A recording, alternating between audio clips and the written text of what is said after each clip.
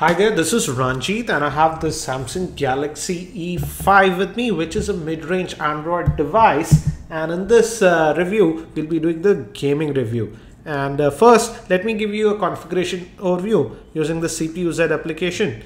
And as you can see, it is powered by a Snapdragon 410 chipset, which is based on the ARM Cortex A53 architecture. It is a 64-bit enabled device with quad-core processor clocked at 1.2 GHz. Regarding the GPU, it's the Adreno 306 GPU, and it sports a 5-inch screen, which is a Super AMOLED 720p HD screen. And regarding RAM, it has 1.5 gigs of RAM.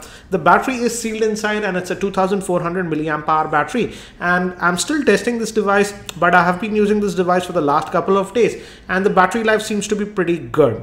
And these are the sensors, just the basic sensors are provided. So let's quickly do some gaming, and we'll start with some casual games and quickly move to heavy games. So this is Dead Trigger 2, and we'll also play one more level on this. I don't recall, I must be on the 7th or 8th level on this Dead Trigger 2. And I would say it runs this game actually very well without any issues, as you can see.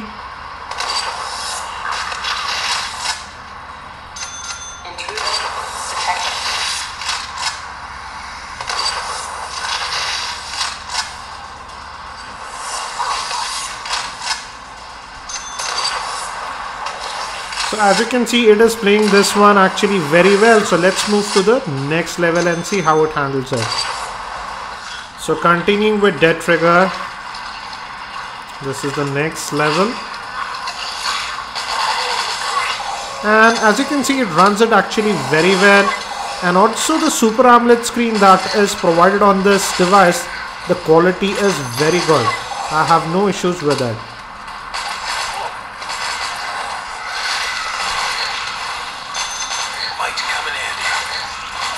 So as you can see, it runs this game actually really well without any issues. So you'll have a good experience. So let's move out of this Dead Trigger 2 and let's move to some heavier games now. And this is Asphalt 8, but let's go to the graphics settings. And as you can see, it's on the medium graphics settings. I'll keep the volume at high, but we'll set it on high and then play it. So we'll be playing this Nirvana 11, and also I have this heat gun. Later on, after playing this game, we'll check the temperatures to see if it's heating or not. And I'm using the on-screen steering, and do remember that we are at the highest graphics setting.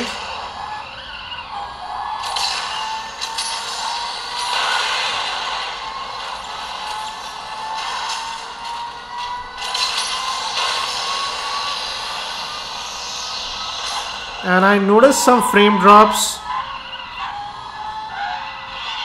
Yes, there are some frame drops at this highest graphics setting.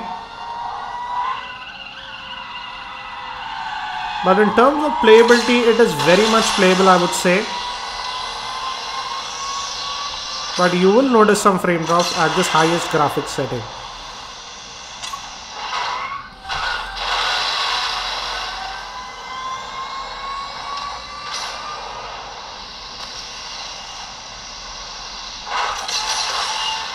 And in terms of playability, I would say it's playing it very well.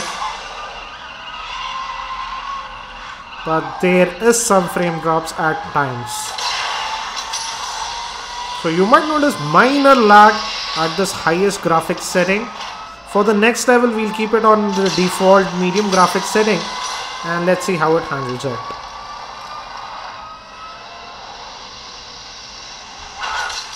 So playing this another level, and now we are at the, default medium graphics setting.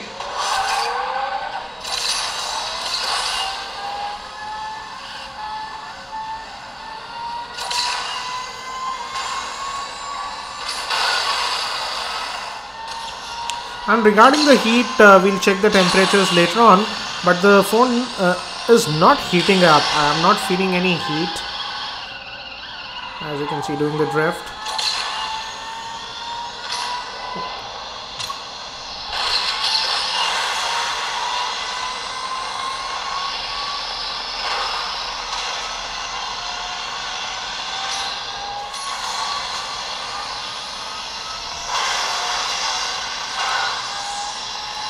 And as you can see, it is running it actually very well.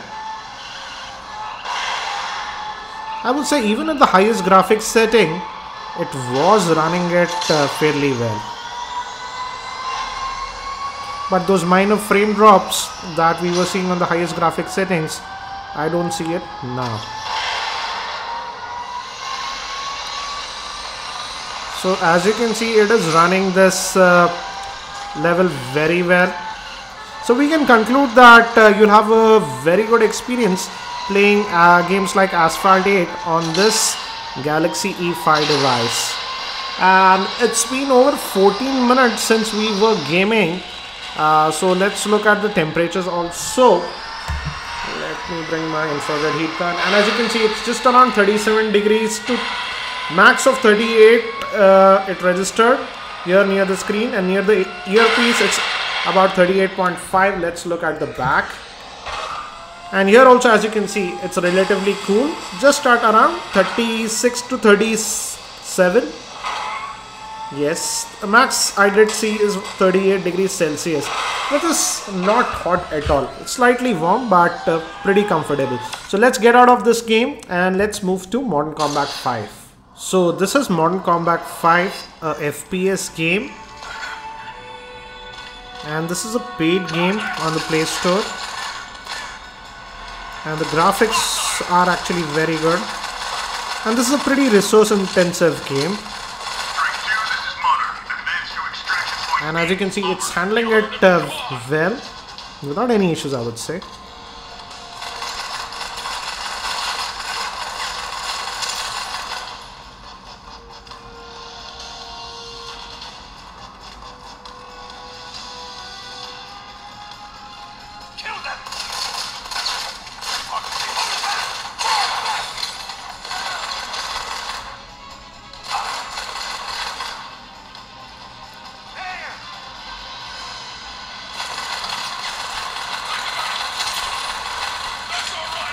So far so good, haven't noticed any lagginess, but let's continue and see.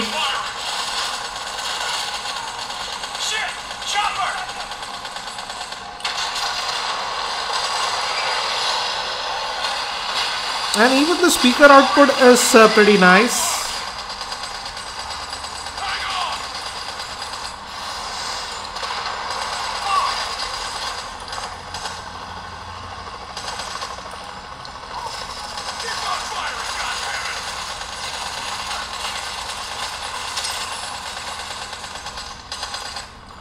So as you can see, it's handling it pretty well, I would say. A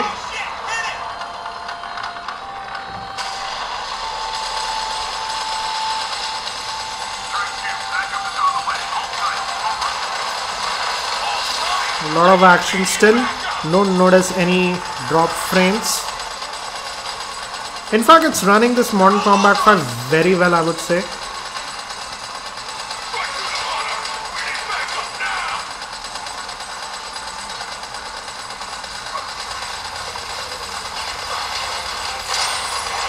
So this level is also done, and it's been almost 19 minutes since we were gaming. So let's check the temperatures again. As you can see, it's not hot at all, around 38 degrees Celsius here on the screen, and back also, if you look, it's just around 37 degrees Celsius. So it's not getting hot at all, I would say. Pretty comfortable even for extended gaming. So let me just get out of this one now. So what do I feel about the gaming performance on this Galaxy E5? As we have seen, it could run casual game and even heavy games like Asphalt 8 and Modern Combat 5 without any issues. Another good thing is that it does not exhibit any major heating issues even with extended gaming. So that's a good thing. Also, regarding internal storage, it has 16 gigs of internal storage. So I would say it's a decent device even for gaming. I'll also be producing a full in-depth review for this device very soon. So stay tuned to my channel. Thanks for watching this video. This is Ranjit, and I hope to see you in my next video.